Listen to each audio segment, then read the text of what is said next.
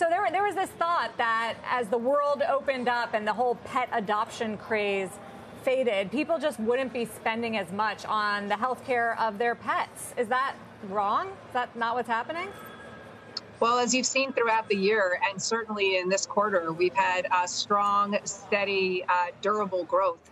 This quarter with 10% growth on the top line and 10% on the bottom line. And we're on track to have the best year ever for the company. And we believe, pun intended, there's a long tail to this trend.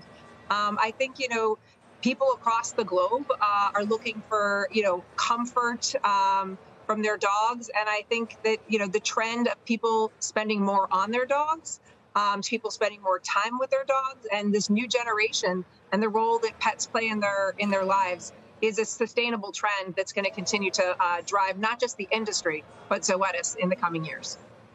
So the companion health part of your business was strong, but livestock, not quite as much. And we're seeing that from some of your competitors as well. What's going on there? Because there was also a thought that this would be the strong part of the business when the world opened up and people were going back out to restaurants and to hotels and dining. So why has that been somewhat weaker? Well, it's been in line for us with our expectations. For us, we had a 2% decline in livestock in the quarter, which is what we expected.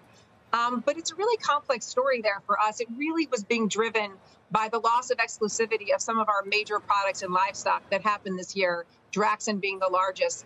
But I think what's important to understand as you think about livestock is we saw 7% growth in livestock for us in international, where these products had less of an effect. So we're still seeing the long-term trends of, more urbanization, feeding the world, and middle classes wanting more protein as a long-term trend that will continue to bring back livestock to its historic growth numbers. Historically, livestock grew about 4%, and we're confident that as we at Zoetis get through some of these loss of exclusivity, we'll be right back to those levels. So, Kristen, why is it that that's still doing better internationally? Are the patents still not expired, or the generics just don't have the same kind of penetration over there? Sure, it's a great question. The species in livestock vary by market. So as you look at, some of the markets around the world, whether that's poultry or fish, which had, greater than 20% growth for us in the quarter, you're starting to see some of those rebound much faster. And some of those products are obviously not as important there. But it's also the geographic diversification. We've long said one of the advantages of Zoetis is, we have diversification by species, by geography, and by therapeutic area. So when one is up in one place, it's down in another, et cetera. But all in all, we've consistently been able to deliver growth significantly above the market since we IPO'd.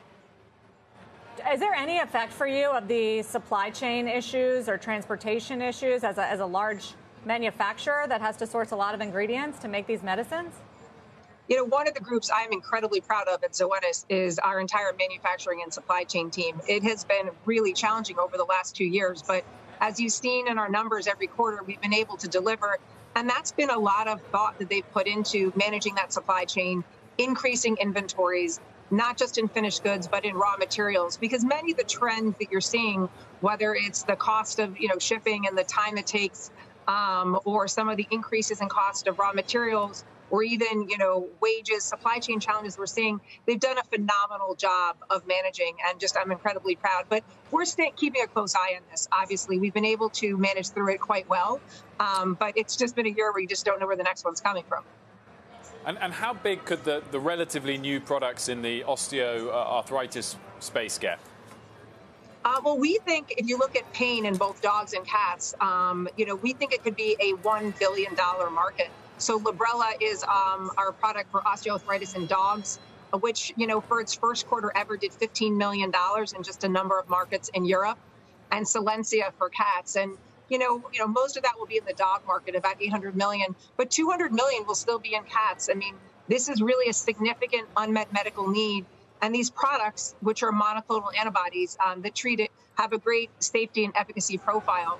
And just as you talk to pet owners and vets that are using them, they're just so excited at the quality of life improvement that they're seeing in dogs and cats.